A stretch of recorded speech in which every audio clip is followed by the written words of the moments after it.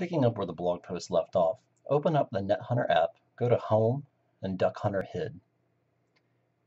If you have an existing script already in the menu, we're going to select it all and delete it, also simulating using multiple scripts with the device.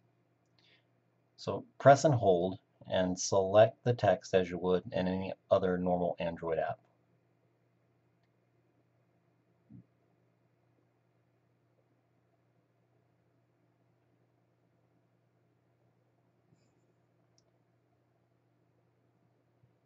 Once you've deleted the text, we're going to load from SD card and use the Z-Archiver app that we previously installed on the device.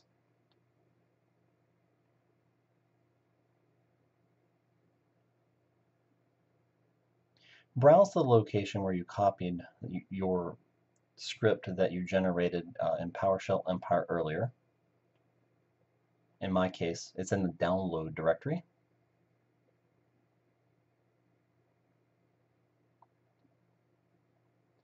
Select your script and then press the attack button.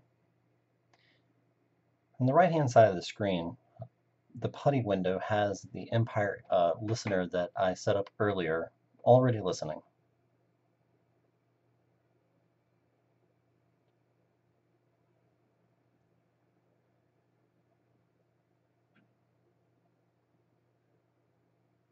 Once the attack launches, you'll see a command window and typing in as a normal keyboard would type.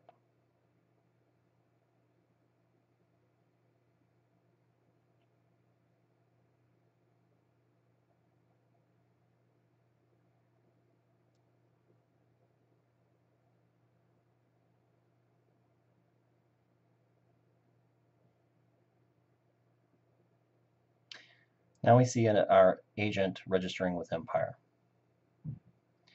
So now you can interact with it just as any other Empire agent.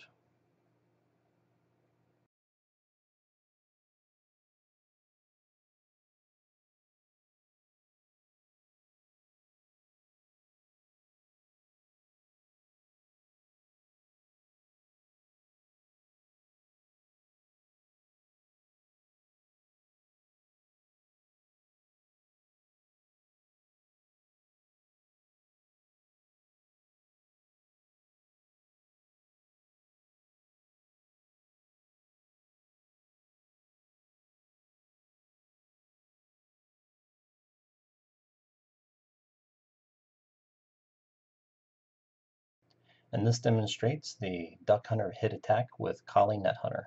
Thanks for watching.